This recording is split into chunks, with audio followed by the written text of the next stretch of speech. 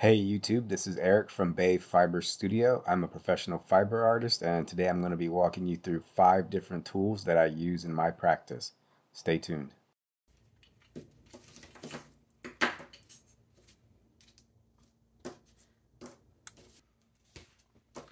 So 5 different tools. We'll be starting with some of the more easy to find tools and moving into some of the more specialized tools. But specialized doesn't necessarily mean they're any better or more effective or more traditional. It just depends on the job that you're doing. Because if you're doing big jobs, you know, a really basic tool like this is going to do a much better job than a really specialized tool like that one. But first things first, the tools that you have lying around. So the first thing I want to talk about is probably the easiest one to find if you don't already have them laying around the house. These foam brushes that I buy in variety packs, and so they come in variety of sizes, and they work great for a number of things, not just a lot of heavy weight, covering a lot of mileage with a larger brush. I'll oftentimes cut one down into a point just to give it a little bit more control when I'm working with it, but the more pressure you apply, obviously that point is going to make a larger diameter mark. So they come in different sizes, like this 2-inch brush. Obviously I can get some large strokes with it, but I can also get thin lines with it. And I can also use just the tip of it and, you know, kind of anchor my pinky there and get different brush strokes or thinner lines as well. But like I said, by chopping off the tip of it to a thinner point allows you to get even thinner brush strokes or thinner marks as well, thin enough that you hardly even see them. You can achieve some really thin lines with,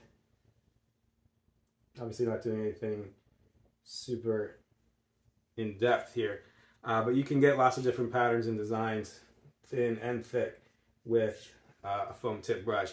So don't discount it just because it looks cheap. It is cheap. They're very cheap. And the one thing that I'll say is these brushes, when you get them, they're usually wood handle, and they have a plastic kind of insert skeleton inside that is the foam encloses around.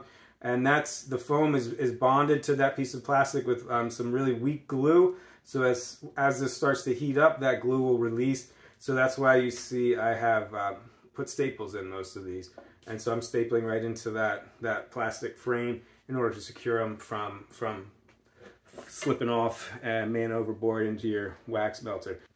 Tool number 2 that you probably also have lying around is just regular paint brushes. And caveat: any brush that you do, you know, dip into this wax is from here on out just going to be a wax brush. You're never going to be able to get enough wax off of it to go back and use it for, especially something like a watercolor or something like that. Natural bristle brushes is what you're looking for, which mainly comes into play if you're using higher temperature waxes. You might think that with the amount of, you know, feathers and things that I do in my work that I would use a lot of natural bristle brushes, but believe it or not, you know, I am batiking probably 300 days out of the year, and I can count the number of times I'm using a foam bristle brush, or excuse me, a natural bristled paintbrush on one hand. It's just not a tool that finds its way into my arsenal. And so there's nothing wrong with this. The one thing that I do say that I don't really like about it is, you know, because there's not a lot of place to hold the wax in a regular old paintbrush. And so you're going a lot more back and forth. So if I'm zoomed in real close, trying to get a lot of work out of a specific piece, a paintbrush doesn't really do the trick for me. Some people love it because it gives you a lot more gradations in the wax, especially as you play with that mark making technique. So getting into some of the more complex tools that you'll probably have to work for or go out and get. The most traditional tool here are your copper jantangs, and that's T-J-A-N-T-I-N-G if you're looking them up, trying to find a source for them. I sourced mine from a couple different places. These both came from Dharma Trading. This isn't a sponsor video in any way or an affiliate video, but that's just where I get them. They're a great company to get most of your dye supplies and batik supplies from. So if you're starting out, you know, this one's probably like $2 to order online. This one's probably like $6 to order online. Spring for the better one. So if you've never seen one before, there's a copper chamber in here that holds the wax, and there's a spout at the bottom. Looks basically just like a water spigot on a microscopic level.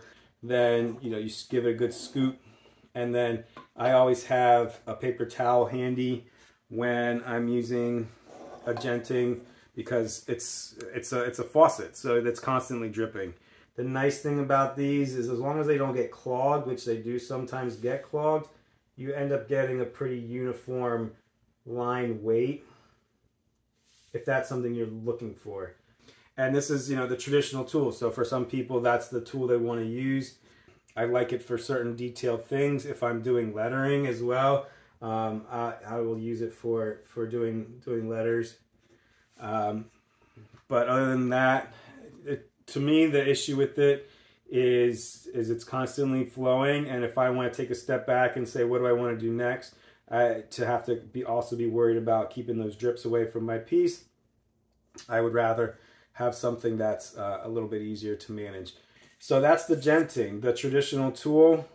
Pros are, it's the traditional tool, and it gives you a really nice even line weight, and it's great for doing a lot of like outlining and then painting. So if I wanted to do the sort of thing where, like, if you're doing multiple iterations and, you know, you wanted to do lots of designs that you're then going to paint one color versus another color, it's good for that sort of a thing. I have no idea what that is. My favorite tool. It's technically a genting. This is the tool that I originally learned with. This is a West African style genting, and it's basically functions like an old-fashioned fountain pen. I make these myself. These are actually made from recycled old foam brushes they start out with. And then what this is this is lamp wire. You can go to the hardware store and cut probably like 3 feet of lamp wire. Will get you a number of gentings that you can use.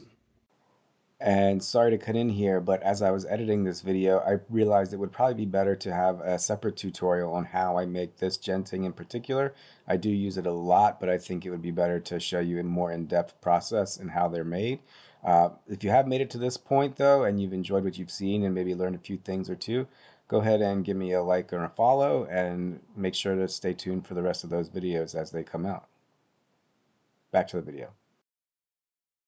And so what that does is all the little microscopic channels between the individual strands of copper, that'll hold your wax. I can hold it more like I would hold a pencil or a paintbrush, which I learned, you know, from the beginning. That's how I learned to draw and to paint, is by using, you know, a traditional drawing or a painting tool. Whereas if I'm using the traditional genting tool, I'm holding the tool in a more non-traditional way. You know, some people do sketch like this with the pencil and an overhand grip. You know, the muscle memory is important, so it's using a different set of muscles than you know, I'm used to using. So once you get comfortable with one or the other, I'm guessing you'll probably stick with one or the other. But for me, that's the main reason I like this tool, is I can hold it in a more traditional sense, and I can still get a lot of different line weights, whether it's thin lines, thick lines. I also really like using the copper ones because I do a lot of gestural mark making, and the different widths, I can use this to make some really abstract gestural kind of brush strokes. It's great for stippling too, if you're trying to create like a broad simulated texture in your piece. The downside you'll see there is this one, you'll be getting a lot of drips as well too. I think you get less drips with this, but they are a little bit more unpredictable. And it's one of those things that just comes with time and practice, knowing, kind of almost like feeling when one's about to drop. And again, having like a paper towel there in order to protect it from happening.